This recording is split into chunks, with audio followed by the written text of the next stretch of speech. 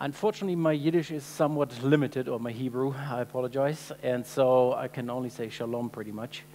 And I'm here to talk a little bit about digital transformation from a Microsoft perspective and share with you what we have been doing and what we have seen across the globe in various areas. Before I start, I want to remind everybody that most of the time when we think about the future, it's kind of already there. But unevenly distributed. Not something that I made up. Mr. Gibson provided that quote. But as the professor from Google said, the cloud and other innovations that we have been driving together are really making it easier to distribute that future faster and further. And that trend, I think, will continue, whereas Mr. Gibson was in a time where a lot of this future was in little labs that took forever to distribute. As we know, cell phones, now AI, and all sorts of other technologies are effectively spreading faster and further than it was imagined even 2 years ago. I think we're actually really seeing a big acceleration. From our perspective, this acceleration is a combination of innovation waves that we call cloud, effectively a set of data centers around the globe, networks around the globe. For example, we are partnering with Facebook to change the way intercontinental network cables work. As Microsoft, we're investing together with Facebook on network innovation and others. The person from Facebook talked about their Wi-Fi Express product and some other things. So certainly a lot of things going on to make technology more accessible everywhere you are. The second thing, of course, is IoT, the Internet of Things, and it's really interesting that when you think about the various compute areas, so we had the mainframe, we had PCs, we had minis, we had smartphones. There was always a thing associated with that had a very distinct name. Now we're at a point where we can't even name the thing anymore and have to simply say it's a thing, because it could be anything. And it's really fascinating to see what people have come up with, from very big machines all the way to disposables. Yes, there are actually pills that you can swallow that will signal whatever they see in your body to a nearby recipient, so that the doctor can actually look into areas that they do not want to cut open yet and still want to see into your details. Then edge computing, something that's fairly new from an industry phenomenon perspective. But a lot of the innovations that people have associated with cloud, big data, machine learning, deep learning, are now being pushed out into areas where there can be of immediate value in areas like factories or in poor connectivity areas. If you go to India, for example, while there's a lot of connectivity in the cities, the rural areas are clearly not connected, and factories don't necessarily sit where the urban areas are with great connectivity. But they still need the same kind of capabilities like machine learning and deep learning to optimize the production processes, increase security and safety, and so forth. And then, of course, AI. I'm going to walk you through Microsoft's perspective on some of these things and give you examples. First of all, it's a lot of times about what we call the digital feedback loop. Because now that we are connected, either as people, as things, or as software products, we are effectively collecting a lot of data that allows us to run innovation loops. And these are just two around the product cycle, in terms of how do I make my product better to fit the need that has been effectively identified by the usage of the product. And then how do I get to know my customer better so that I can deliver better customer experiences.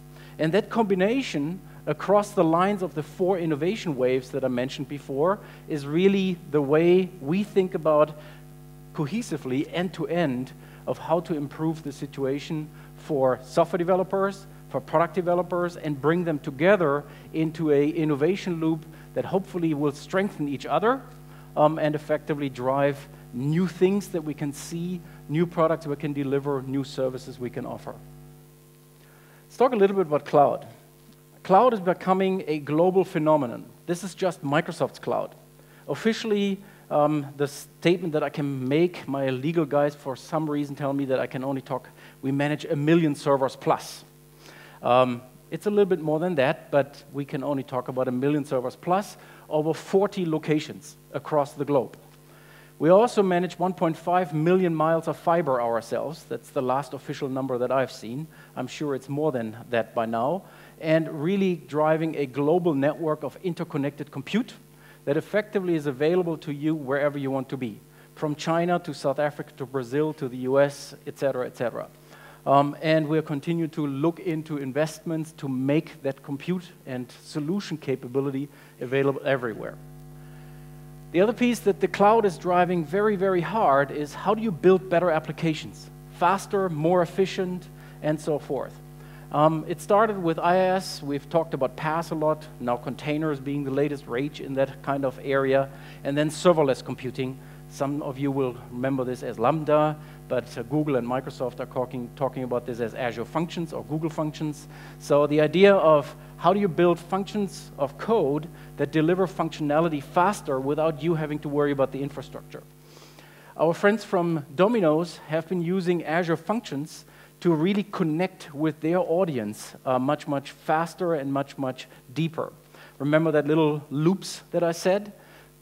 Domino's using effectively their smartphone application to learn a lot about their very young, or often very young, consumers.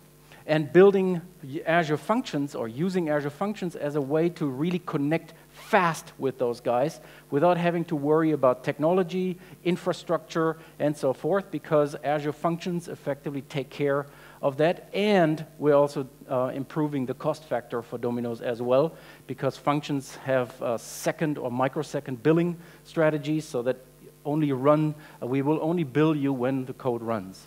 So thinking about how you run code faster, cheaper, and how you connect with your product to your consumers in effectively minimum time. The other piece that we're seeing is there's still, despite all this connectivity, quite a few scenarios where you cannot connect. I'll give you a very, very prominent example where our friends at Carnival are actually using Azure to build a complex set of solutions, but they still want to run the same solutions with the same infrastructure, same security, same operations model also on their cruise ships, which are effectively large data centers to one degree because of the entertainment and other things that they run. So they use a new technology we're going to make available next month. You can actually order now from HP and others, a technology called Azure Stack, which allows you to pack Azure into a rack and ship it to your data center. In this case, it's a swimming data center from our friends from Carnival. Now, switch gears. On top of cloud infrastructure, we are now building into IoT infrastructure.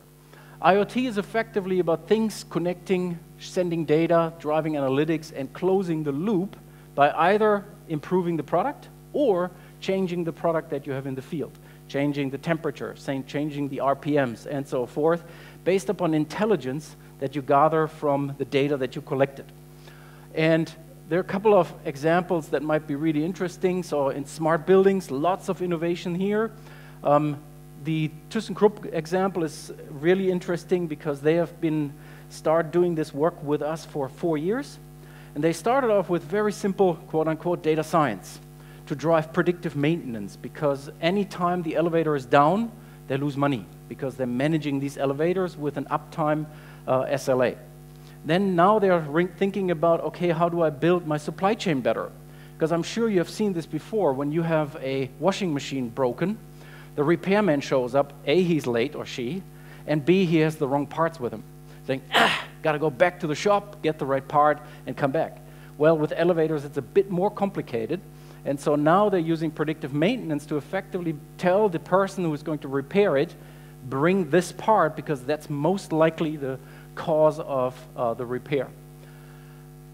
Manufacturing, big area obviously for IoT, has been for a long time, but is now being augmented by cloud elements, like our friends at Rockwell Automation. They're effectively taking pipeline operations and are looking not just to analyze the data, but drive automated insights. Again, coupling a lot of the data that they already have, the data that they're gathering, with machine learning at the first level of models, and of course down the line with AI to improve the operations of the pipeline.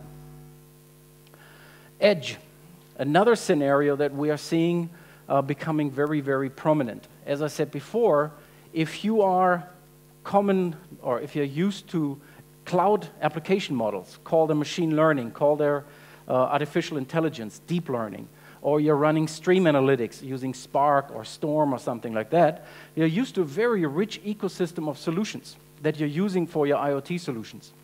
Now, if you operate a factory or you're operating a nuclear submarine or the Carnival ship, you can't really run the cloud in the background because of either security, if the factory, if you're using your IoT scenario for security reasons, you actually cannot rely on the cloud. So, what do? We effectively deploy cloud elements, either as Azure Stack, if you want the full solution, or just as what we call the IoT edge, to the factory, for example, and running the components in containers, Docker containers, that is, down at the factory, but the solution is the same and is automatically connected to the Azure cloud so that you can manage the systems, gather the data, and only do what you need at the edge, and the rest continues to run in the cloud. This is here an example of a company called Sandvik. Sandvik builds very complex, rich machines. Those machines run up to $1 million easily because they're very complex.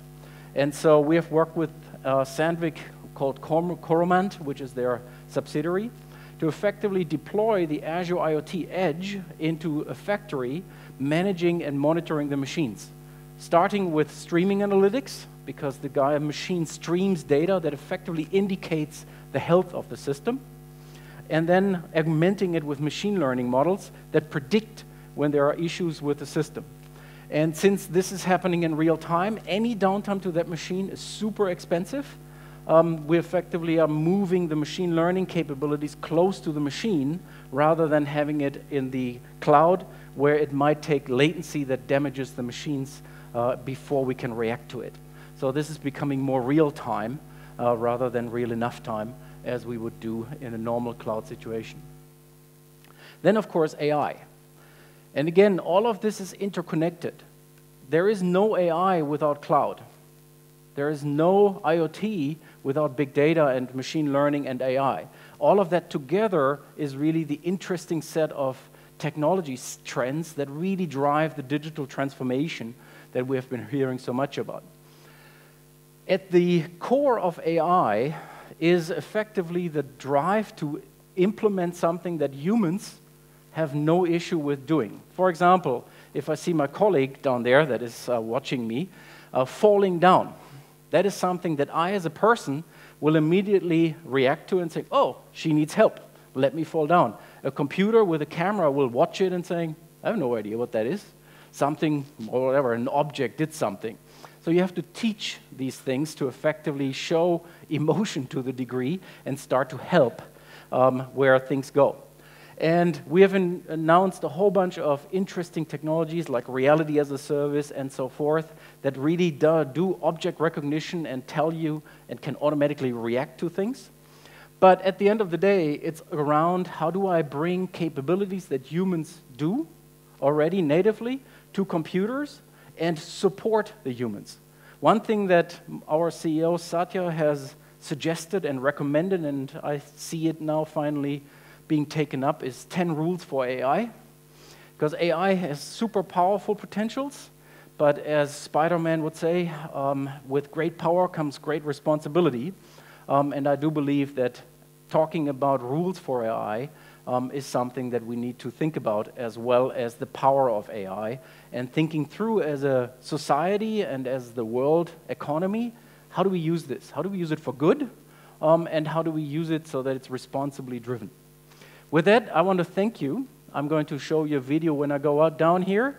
We do this TED style, so at the end of the day, I hope this gave you a rough overview. They gave me 15 minutes, and I am going to be in time, rather than the other crowd before me. But I do appreciate you listening and spending the time with me, and enjoy the rest of the conference.